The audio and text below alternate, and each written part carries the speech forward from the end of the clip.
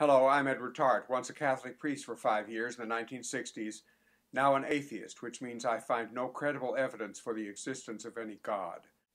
Some Christians, when confronted with the problem of suffering, say something like this: God never gives us more suffering than we can handle. Yes, God gives us suffering, but as a follow-up, He always gives or offers us enough grace to deal with it.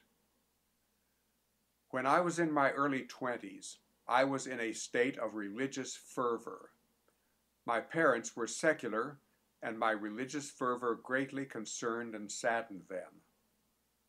One day I said to my mother, "God never gives us more suffering than we can handle." I was mouthing mindlessly and uncritically something that I had recently heard or read. My mother responded in a secular way, saying to me quietly and politely, "We just have to do the best we can." And my mother lived by that, at that very moment, as for about the last 50 years of her life. She suffered severe, continuous back pain, inflicted on her not by any god or gods, but by natural causes.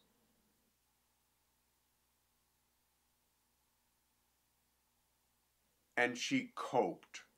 She prepared meals for my father, my brother, and me day in and day out.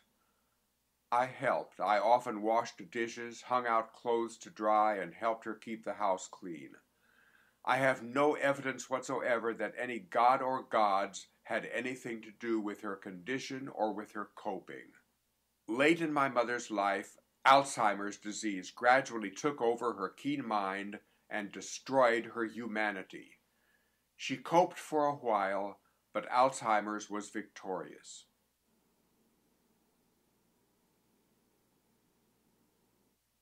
My best friend in high school, Rogers Reed, who introduced me to classical music and thereby immeasurably enriched my life,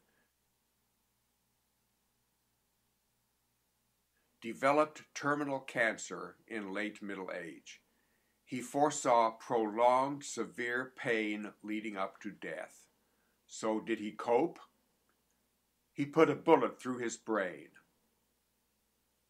When I taught high school math, one of my students, one of the nicest and best-liked students at the school, put a bullet through his brain.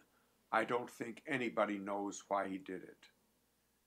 Nowadays, gay kids who are bullied and tormented by their peers, including many Christian peers, can't deal with the anguish and commit suicide.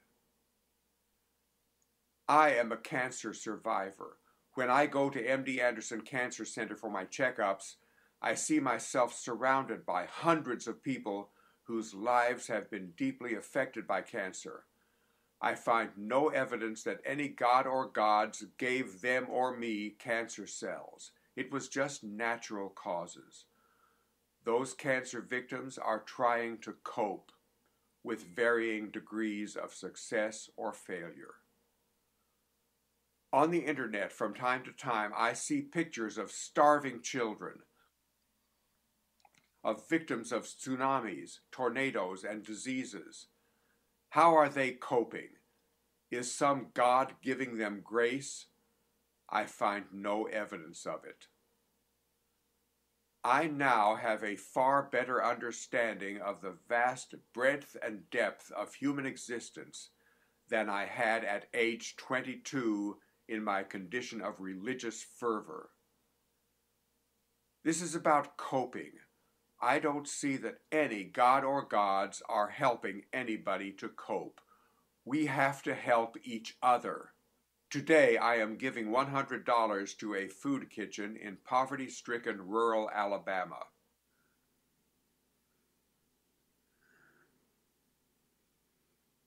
That statement, "God never gives us more suffering than we can handle," is sometimes made by a person who bases his life on this primitive book that contains so much violence, ignorance, superstition, and bigotry, the, quote, Holy Bible, unquote.